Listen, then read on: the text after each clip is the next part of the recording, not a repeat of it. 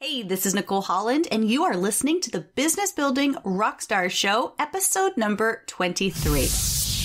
You're listening to the Business Building Rockstars Show, where your host, Nicole Holland, gets the lowdown from today's most talented, inspiring, and successful entrepreneurs on what it really takes to reach rockstar status. In today's episode, I'm hanging out with Khari Gaynor, a fellow Ontarian, and we're going to talk about what it takes to be a real entrepreneur. Khari shares what's the difference between learning and studying, why mastery is not always the right path to success, plus Khari's most important business tip. Thanks so much for listening. Here we go.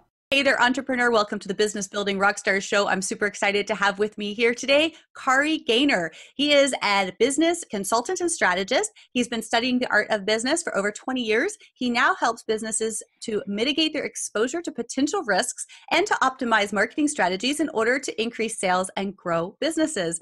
And he is also fairly local to me, which is kind of fun. It's always nice to have a fellow Canuck, especially in Ontario, with me on the show. For sure. Are you ready to rock? Absolutely. Let's get into it.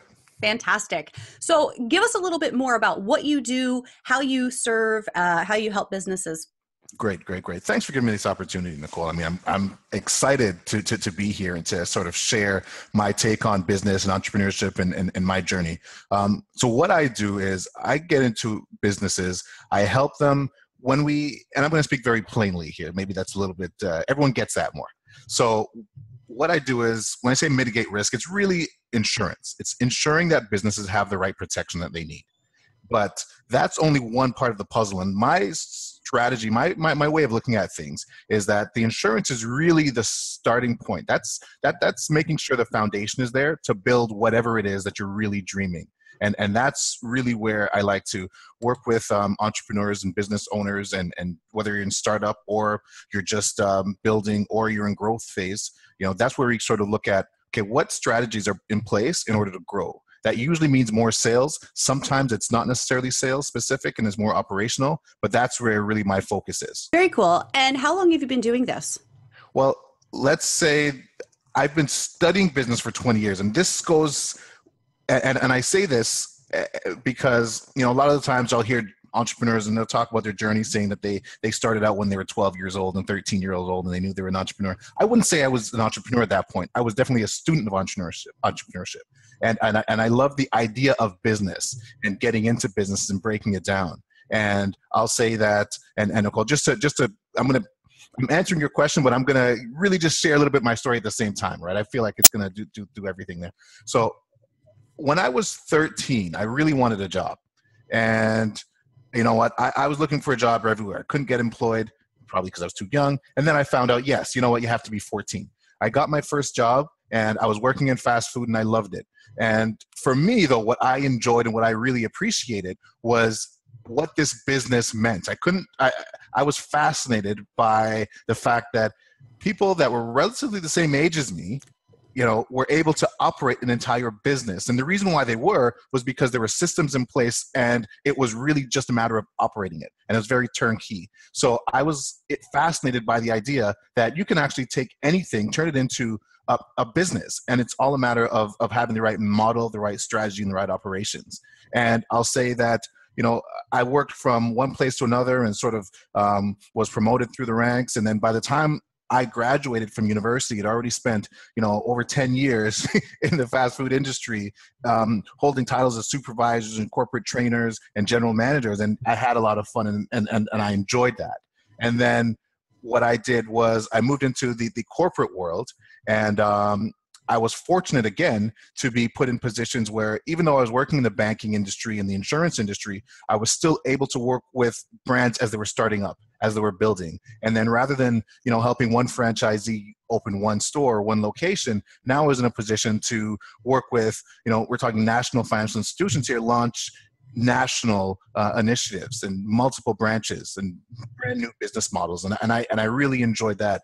And I think that, I spent half of my year, I'll say, working with franchisees hands-on, And then after, like the next half of my career, the next 10 years, I spent in the corporate world, working in management and executive levels, working with teams. And it was a completely different world for me. But now what I've been able to do is take those two worlds, take the best of everything and the worst, just because those are where we learn, right? And now I'm able to work with more entrepreneurs and startups and help them with the knowledge that I've gained over the years. So really what I do is I understand business, I understand how to put it together and make it work and make things grow and blossom and really bloom. And that's really what I do. That is so cool. I am all about processes and strategies, and yes. I love how your brain works, and you are always just absorbing that information even as a kid. Yes, trying to. Cool. Always, you know what, for me, one of the things that I really do is I'm committed to learning.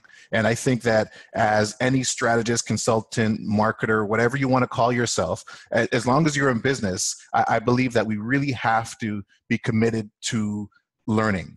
And through that, you know, we really know when we're learning and not just studying, because we have a lot of people out there that are studying. But when you become more of a practitioner and you learn from your experiences and you do differently and you execute differently, that's when I really can say that, okay, you're definitely learning and you're on the right path. Awesome. And I just want to dig into that so the listeners really get that. I just want to segue and say, if you didn't get that, hear this. There is a difference between studying and learning. And you put it so beautifully. I think a lot of times entrepreneurs, especially starting out or when they haven't really got their footing yet, they're looking for the answers. And so they're studying and they're studying and they're studying without really implementing anything fully. And I would recommend, rather than taking 5 different programs or, you know, researching or studying or learning 5 different things at the same time, focus on one at a time, get really clear on it, and ask yourself, how can I make this work for me? And do it. And then after you do that, you can add that next thing in. One of the biggest struggles I have when I talk with clients or potential clients, either clients that are starting with me or clients that we're not going to start working together, it's getting them to realize that if they're trying to work with 3 different coaches on 3 different ways of accomplishing the same goal, I can't help them. They have to pick, you know, and it's not to say that you don't want to work with different people for different things. You do. You want to work with different specialists for different things.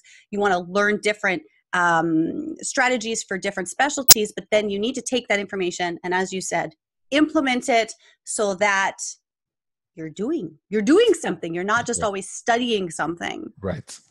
And, you know, and oftentimes too, what I find, I totally agree with everything you just said. We're definitely of the same mindset there, is that I know that it's scary. Entrepreneurship is scary. The idea is sexy and people love talking about it, and they call it, the title's thrown out all the time and sometimes even overused to the point where sometimes some people are shy or hesitant to use the term or the title entrepreneur, because, I mean, who isn't calling himself an entrepreneur now? But really, the entrepreneurs are the doers. And I really feel like if too much time is spent studying, a lot of the times that's procrastination.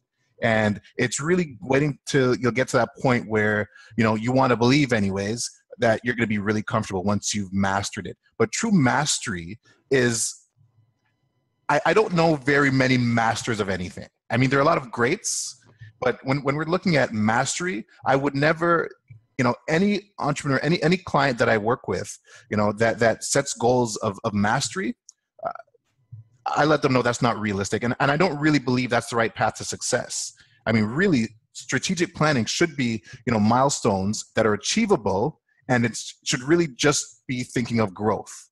And I think that makes everything more believable, and because you have to believe it, you know, but it puts things, it makes it a little bit more bite-sized. And that's when I really feel that people are really going to be more likely to dive into it and start, you know, living the path and the dream of real entrepreneurship. And didn't mean to tangent there, but you know what, I really wanted to nail that home, just because there's so many entrepreneurs at heart, at spirit, but really as far as, you know, hitting the ground, that's when it matters, and that's when it counts. And you got to start. You got to start.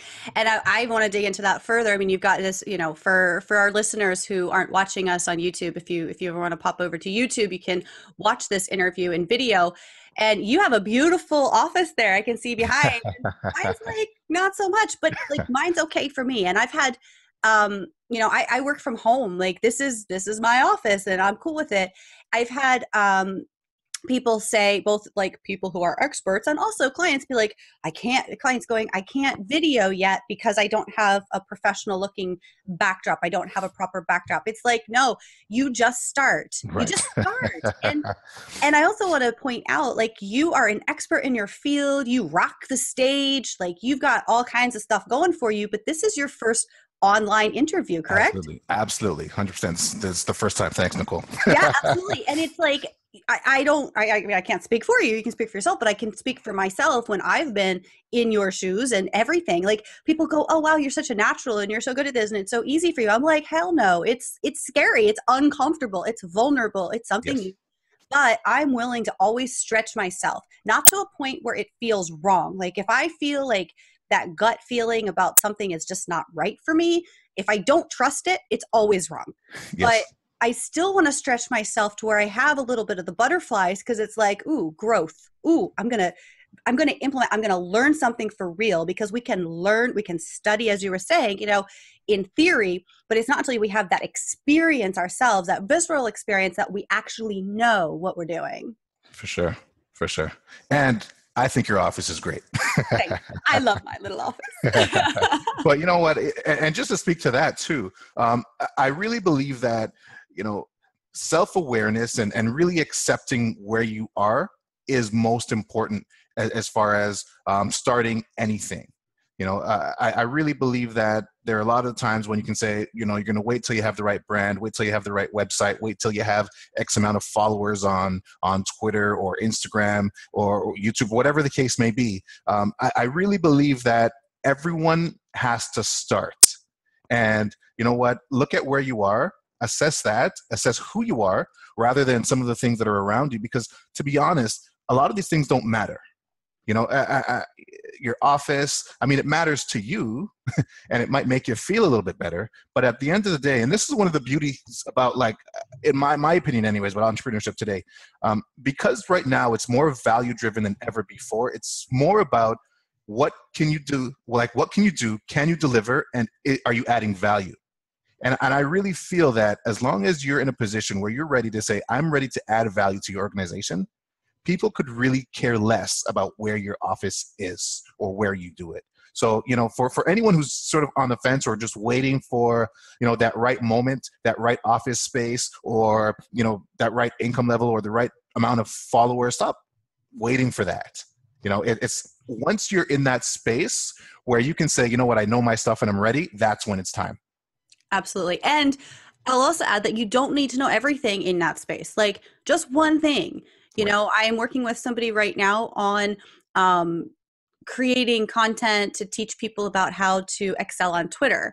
And at first she thought, well, nobody is going to buy this from me to work with them just on Twitter, because I need to know all the social media platforms. It's like, no, you don't. I teach about social media, but I'm not an expert in any platform. I'm an expert in strategy. So I can tell you how to build out that strategy to do social media, but I can't teach you a specific thing. But somebody else who specifically can teach you one thing, like, that's perfect. So just like figure out what your one thing is. If it's strategy or if it's an umbrella thing where it's an overview, perfect. Focus on that. And if it's not, then focus on whatever you know really well, like the back of your hand, and build out from there, rather than thinking, I've got to have more before I can start. Like, you're never going to start. For sure. Totally. You know what? If you're serious about starting, that is. And maybe some people, they like the idea of it. And, the truth is, for us that have been there, starting out is tough. And it isn't for everyone. And you know what? That's fair. So there are some people who are toying with the idea, and maybe one of the reasons why they're on the fence is because maybe it really isn't for them. But Absolutely. There is only one way to find out. So you got to do it. So let's talk about that a little bit. When you decided to go all in for Yes. yourself and on your own, what was that like for you? Yeah, that's a great question, because I always knew the time was going to come. The biggest question was the when. And I'll say, and I can go back as far as being 18 years old before I even started university. I knew that as soon as I get out of here, I'm going to start something big. The truth is, at that point, I didn't really know what it was going to be. But I'm gonna have to say that my first attempt was probably in late 90s, 97, 98-ish, .com bubble, where there was all the hype around, any .com, right? And I had an idea. But my idea wasn't so much to build a business. My idea was, I was excited about the idea of building $1 million company. And because so many people were doing it. And I, being a numbers person, I said, you know what, if I come up with, find 1,000 clients and sell 1,000 clients a service or a product for $1,000, I'll get $1 million and I'll have $1 million company. But I put sort of that before the actual business, and I didn't really know what that business was. But I'll say that was my first itch of saying, okay, you know what, I really want to build something. But that was all wrong, because I put the money first, and then I put a system first, even with a pricing strategy, and I didn't even know what I was going to be selling. Then I went to work, and throughout while I was working, I knew that I was actually looking at my jobs as internships. I was really taking in the experience, taking in the knowledge, continuing to build my network until I knew that, okay, I learned that my passion was business. However, as I started to develop further, I realized my real true passion was really helping people. Like, my passion really was people. And I really wanted to work more with the people behind these businesses that were building these great businesses. And for me, it was kind of like the best of both worlds, and I know that there was one afternoon I was at work and I was doing a little bit of self-talk. And I knew that it was coming. My days were numbered. It's just a feeling I had. Every morning I was driving in my 1 hour commute to the office, I felt like the day's coming pretty soon. That day when I resigned is coming pretty soon. And that morning, I remember I had a one-on-one with my manager at that time. And, he said to me, so what's next for you? And I said, it's going to be my own thing. And that was the day I put in my resignation. And from there on out, all I knew was that I was going to help people build phenomenal businesses with everything that I've learned over the years. And I started out, and it wasn't easy. It was hard, very hard. But when you're in a place where you know that you're doing what you were meant to do and what you feel is right, and things start to kind of come together and really align. And it takes a few years sometimes, but I mean, ever since I set out, I got my first client's a huge win. You celebrate. You get the second one right when you're basically working off that momentum. You pull in the second one, then you get the third. Now you have more to talk about, right? And then from there, I still was heavily involved in franchising. I had a partner. We started our first franchise, so I was sort of involved in the operations, supporting the operations, but really heavily involved in trying to grow that. Started a second franchise, got involved in that, and then I from there pulled back into my business as far as consulting, and then continued to work with more entrepreneurs along the way. But for me, that moment was it was a scary moment, but I knew it was going to happen, and I knew it was something in the works for almost 10 years. Wow, 10 years. So I love that you bring that up, and even talking about it takes time to, even once and once you start, it's not like it happens immediately. It does Right. take time, and there are really big challenges that come up. And I also really appreciate that you talk about celebrating that first client. I talk about this a lot to people where they go, well, it was only this, I got somebody, but they only bought this. It's like, holy cow, you got somebody, they bought this. Woo! That's right. That's right. Like, That's right. Yeah. Let's party. Exactly. So I think the more we celebrate our little accomplishments, the easier the big ones come. If you're not celebrating the good stuff and you're only looking at what's wrong, guess what? You're going to have more of what's wrong and That's more right. and more. That's right. So tell me about how have you found what works best for you in dealing with those mind screws or those big challenges that come up along the way when things just seem insurmountable? How do you figure out that they are in fact manageable? Well, I start out like this. Everything is manageable, and there's a solution to everything. And a lot of the times, entrepreneurship can be very lonely. And like for myself, starting up, I didn't start this business with a partner, and I didn't start with any employees. I started with me, and sort of everything sort of stopped and ended here. So any problem, anything that came up was me. And I think that gets, that can be very challenging in itself. But for me, I eventually built what, if you read books like Think and Grow Rich, they speak of this mastermind, right? And whether it's formal or informal, I would say that have your support system, your support network, whatever you want to call it, in place, and have enough people with enough expertise in enough areas. Because one of the most challenging things in entrepreneurship is not having the right support system. And I find that, friends and family are great for supporting us because they can be cheerleaders, even if they don't even know what they're cheering for, even if they don't know if you can even really do it, right? But if we really want to have, people in our corner that actually know what's happening, we need to build our networks right from startup phase, knowing that, okay, if a situation like this comes up, who can I speak to? And I feel that once we have that sort of trusted panel or network in our corners, like for me, that's what really helped me, because I realized that, it's not really on me. Ultimately, it's on me, but I do have some support. And I think it's great to have support besides just Google, because if you rely too much on Google, then you're really doing it yourself. Then you got to think, okay, should I believe this or should I believe that? So I will say that it's really knowing that I have a good support system in place. And that's what's definitely helped me navigate through some of the challenges along the way.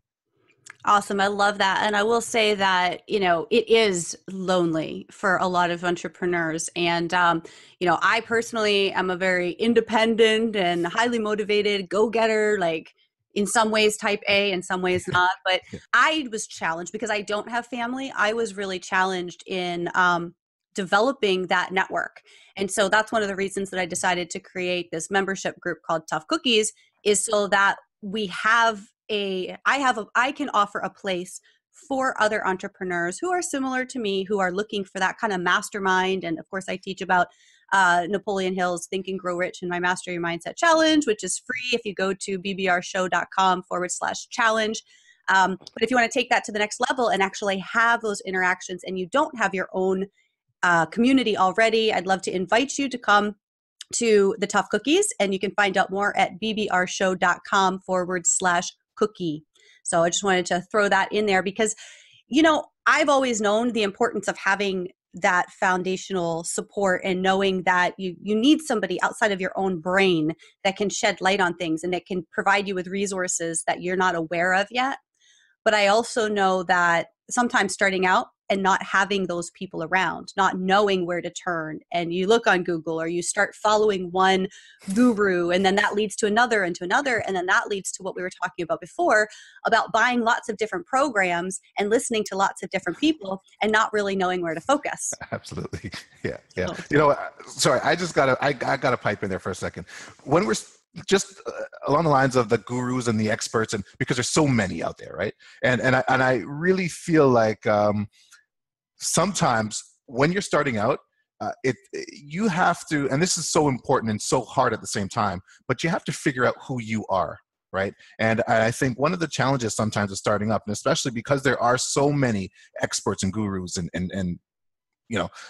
everyone who knows everything out there, that we don't want to look at those when we're starting out as idols, or we don't want to look at those as a model. We don't want to look at those as saying, okay, I need to do these things so I can be just like this person because that's how they had their success. So we need to figure out, okay, what's your path really going to be? So when we look at, these experts, we really need to be able to look at them and figure out, okay, what will work for you?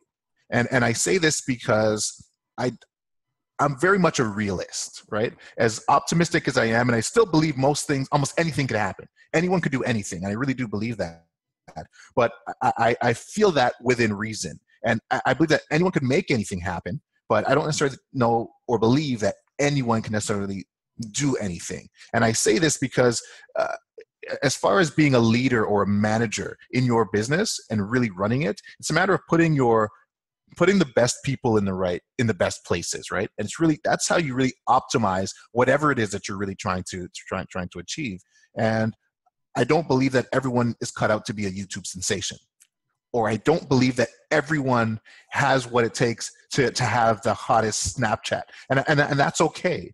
But it's kind of like to what you sort of alluded to earlier. If Twitter's your thing, or if this is your thing, that's okay. Find your thing, find your place, find your lane, and just run with that. And you know what? Whatever the experts are doing, it might be great for them, may not be great for you, but don't look at that as a model to say that, you know what, I need to do that. Yeah, definitely. Yeah. Yes, thank you. So let me ask you a couple little questions, and then we're going to wrap up. The time is flying, and I could talk to you all day. Yes. So if you were to travel back in time 10 years, what would you tell Khari of the past about the future? Okay. And this is a great question, because the challenge isn't coming up with, okay, what would I really tell me? I'm trying to think of that list and think of what I would put on top. But of the many lessons I've learned, I'd probably say the most valuable lesson would be to pay attention to yourself, pay attention to your strengths. And a lot of the times, especially us super ambitious types, growth types that want to achieve, and we're on the high achieving side of things. It's like sometimes when we're setting goals, we don't realize that we're not setting ourselves up for the most success. And I would definitely go back and have that sort of reality check talk with myself. If I could slide one more thing in there, it's really understanding the process of goal setting. And sometimes we set ourselves up and we feel like we're not successful because we didn't achieve our goals. But really, there's a system and a strategy to goal setting that a lot of the times, without experience, we don't know. Before I really understood how to set achievable milestone goals, I'd set a goal and then I wouldn't achieve it. And I'd be like 2 months into achieving this goal and realize, you know what, there's no way I'm going to do that. And I'd either give up or just not want to do it, lose interest, lose focus. But really, it's not that the goal, it was a poor goal, right? And if the goal was set strategically and was realistic, then maybe I wouldn't have lost interest, and I really would have to say that if I could go back, those are the top two to make it 2 items. Those would be the first things, like the top 2 things for sure. Awesome.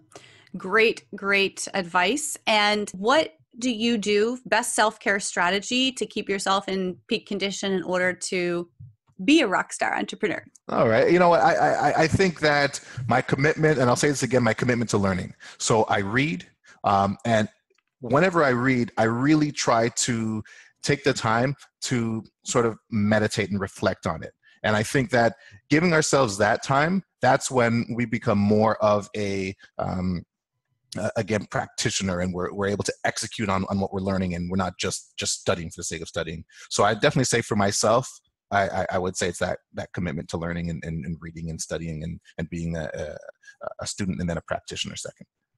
Brilliant. So with that, how about you let us know how our listeners can connect with you? Absolutely. Website is bloomfieldgroup.ca, and my email address, Khari, Khari, @bloomfieldgroup.ca. Awesome. Thank you so much. All right. Thank you, Nicole. It's been great. Awesome. Hey, I hope you enjoyed today's episode. And if you did, make sure to subscribe on iTunes so that you don't miss another episode. And if you're just joining us for the first time, welcome. Thanks so much for being here. And if you want to catch up on past episodes, it's super easy to do when you subscribe on iTunes. Also, we're on Stitcher. And of course, you can visit bbrshow.com for all of the episodes, show notes, and more. I would love to hear what you think about today's episode by leaving a review on iTunes, or also you can go to bbrshow.com, and on our show notes page, there is a comment section. Dear listeners, I do this show for you, so the more you let me know what you love, the more I can bring you that. Don't forget that the Business Building Rockstar Show releases every Monday, Wednesday, and Friday. So 3 times per week, you can listen in to what the journey towards rockstar status entrepreneurship is really like. Until next time, thanks so much for being here. I appreciate you, and I look forward to connecting again real soon.